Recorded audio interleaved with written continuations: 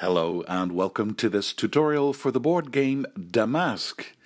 In this game you'll be making your own fabric with colors and patterns, and if you do it well, you'll earn some money. Here's how that goes. You are going to play 3 rounds and then the game is over. Whoever has the most money is the winner. You get some money during the game and some bonus money at the end. I'll explain later in this video what you get extra money for. But after 3 rounds, the game ends. If you have the most money, you are the winner. First, what is a round? You are going to keep playing until this dial on this board points to one of these spaces, A and B.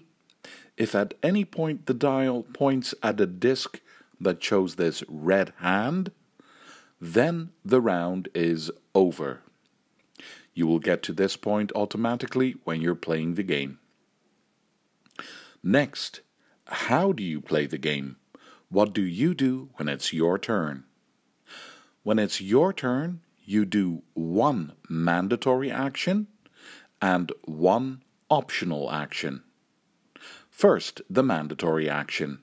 You have 2 options to choose from. When it's your turn, you can choose to take one of the Damask cards from the display. You place it in front of you with this side up, so you can see what is needed to complete this card. The empty spot in the display immediately gets refilled. Just take a random card from this bag. You can have a maximum of 3 of these cards in front of you in your own area. Or, when it's your turn, you can choose to take these little cubes from the main board. This is silk. You can choose where you want to start taking the cubes, and from there you go clockwise, taking more cubes. You can keep going until you take a cube that has the same color as another cube that you've already taken. So if I'd start taking cubes here, I would immediately have to stop after taking the second one because it's the same color as the first one. But as long as I keep taking cubes that are a different color, I can keep going. If there happens to be a gap in the circle, that's okay. Just keep taking cubes clockwise. As soon as you're done taking cubes, you have to move this dial forward. It goes as many spaces as you took cubes. I took this many cubes, so I move it forward this many spaces, like so. If the dial ever stops on one of these spaces, or passes them while I'm doing this, then the game stops for a moment and something happens, but I'll explain that in a moment. The cubes that you've taken can go on the cards you're working on, and whatever you don't use goes on your own storage card that you have with you, this one. And that's it. When it's your turn, you either take a new card, or you take some cubes and move the dial forward. And then there are the 2 optional actions you can choose from. But it's either one or the other, not both. If you want, you can steal all the cubes of one particular color from another player. You take the cubes, and that other player can take 1 guild token from the supply. These are little bonuses that you can spend during your turn. And the other thing you can optionally do during your turn is see if you have any finished cards. If a card has all the cubes on it that it is asking for, it is completed and you can put it up here on your own screen. The cubes go back into the bag. You can only put up 1 card per turn. But you are going to get money for this. Putting up a card is what gives you money, and getting money is the goal of the game. You always have to place your card next to another card. You can start on the left side of your screen or the right side, that's up to you, but once you've started on one side, you have to keep placing a new card next to the last card that you put up here. You get 1 money for simply putting up a card here.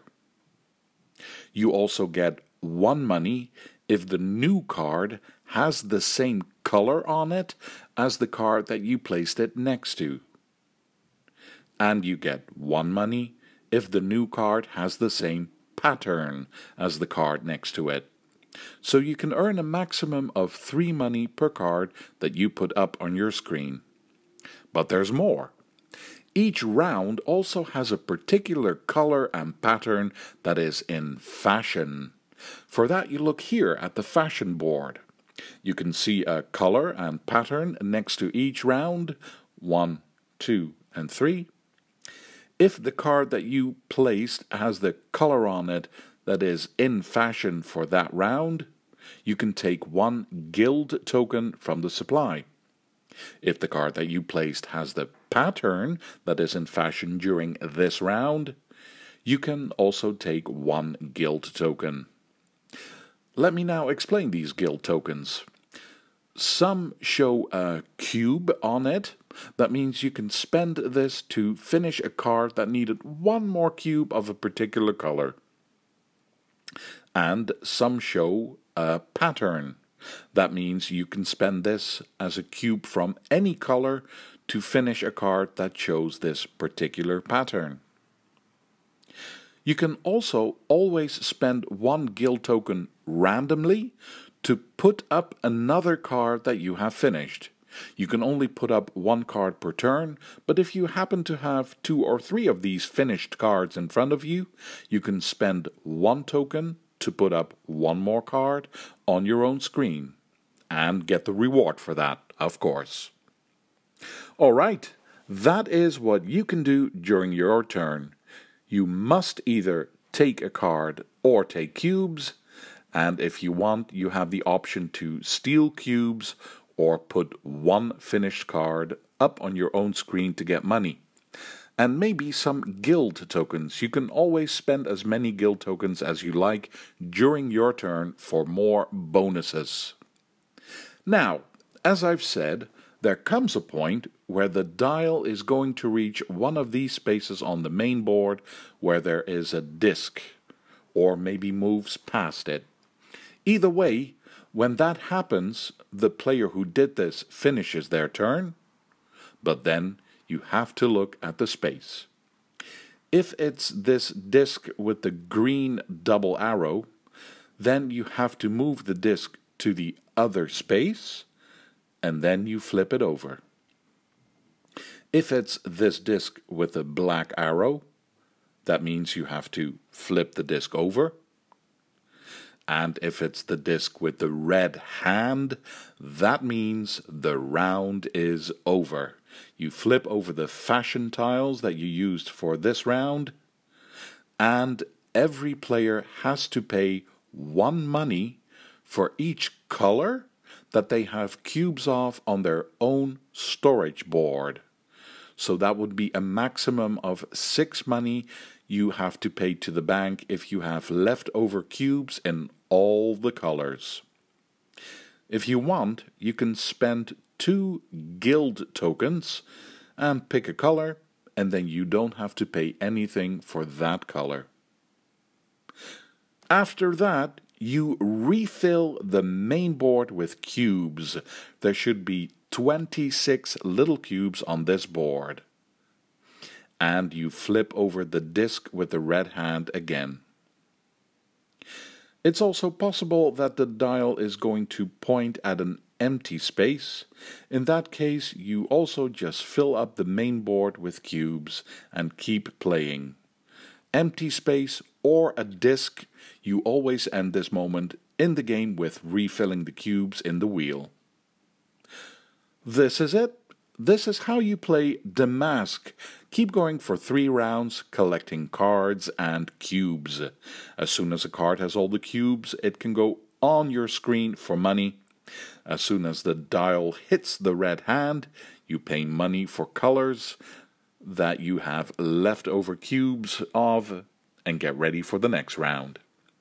So, what do you get bonus money for at the end? When the game is over, you look at your own screen. If you have all the 6 different colors that there are in this game, you get 3 extra money. The game also has 4 different patterns. If you have all the patterns up on your screen, you also get 3 extra money. For every 3 unused guild tokens you still have left, you get 1 money. Keep in mind that you are still allowed to spend 1 guild token to put up another finished card on your screen. You can still do that at the end of the game.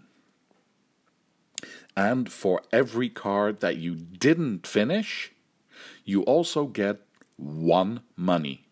But it has to have at least 1 cube on it.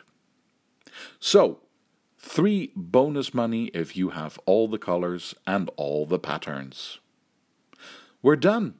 This is the explanation for the regular game, but it's possible the game is also going to come with an option to play a shorter version if you prefer that. And it definitely has a solo mode. Anyway, I hope you feel like you have a good sense of how this game goes and that it sounds interesting. If you're watching this in the spring of 2022, then keep an eye out for it on GameFound when it starts its crowdfunding campaign. Thank you for watching. Feel free to leave a comment and see you for the next one.